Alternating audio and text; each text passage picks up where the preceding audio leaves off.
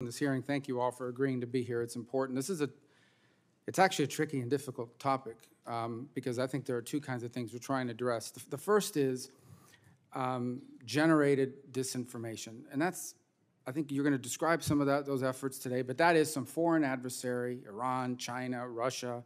They create or make something up, and then they amplify it. They basically make it up, they push it out there, and they hope people believe it. It's actually something, I remember giving a speech back in 2018 or 2019 warning about AI-generated videos that were going to be the wave of the future, and in terms of trying to influence what people think and see, and we've seen some of that already play out. That's pretty straightforward. Let me tell you where it gets complicated. Where it gets complicated is there is a pre-existing view that people have in American politics. I use this as an example, not because I generally agree with it, but because I think it's an important example. There are people in the United States who believe that perhaps we shouldn't have gotten involved with Ukraine or shouldn't have gotten involved in the conflict in Europe. Vladimir Putin also happens to believe and hope that that's what we will conclude. And so now there's someone out there saying something that, whether you agree with them or not, is a legitimate political view that's pre-existing, and now some Russian bot decides to amplify the views of an American citizen who happens to hold those views. And the question becomes, is that disinformation, or is that misinformation, is that an influence operation because an existing view is being amplified? Now, it's easy to say, well, just take down the amplifiers. But the problem is it stigmatizes the person whose view it is. Now the accusation is that that person isn't simply holding a view, they're holding the same view that Vladimir Putin happens to have on that one topic, or something similar to what he has, and as a result, they themselves must be an asset.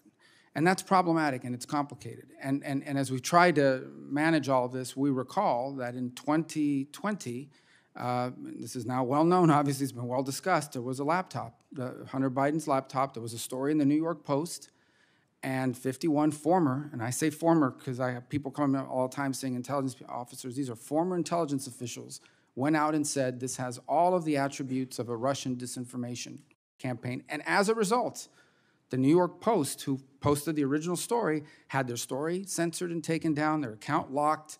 There was a concerted effort on the basis of that letter to silence a media outlet in the United States on something that actually turned out not to be a Russian disinformation. Even though I imagine maybe the Russians wanted to spread that story. They might have amplified it, but it also happened to be factual. We know, based on the letter from the CEO of Meta, that the government pressured him during the COVID pandemic to censor certain views, and he expressed regret about agreeing to some of that. And so there are people in this country that had their accounts locked or even got, in some cases, canceled out because they questioned the efficacy of masks, something we now know Dr. Fauci agreed masks were not a solution to all the problems, that questioned whether there was put out the lab leak theory that at one time was considered a conspiracy and a flat-out lie, and now our own intelligence agencies are saying it's 50% likely, just as likely as the natural occurring. So this is a tricky minefield, and it's even trickier now because Russia's still doing it more than anybody else, but the others, you don't need to have a big, expensive operation to pursue some of this. I think we should anticipate that in the years to come, and it's happening already, the Iranians are going to get into this business. They already are. The Chinese are going to get into this business. They already are. And you see them using that in other countries to sow discord and division. It's coming. It's also North Korea, multiple, and maybe even friendly states who have a preference on how American public opinion turns. So I do think it's important to understand what our policies are today in terms of identifying what is disinformation, what is actually generated by a foreign adversary versus the amplification of a pre-existing belief in America, which has left a lot of people in a position of being labeled collaborators, and when in fact they just hold views that on that one issue happen to align with what some other country hopes we believe as well. And I'm very interested to learn what our internal policies are in these companies, because I think it's a minefield that we may end up sowing in an effort to prevent discord.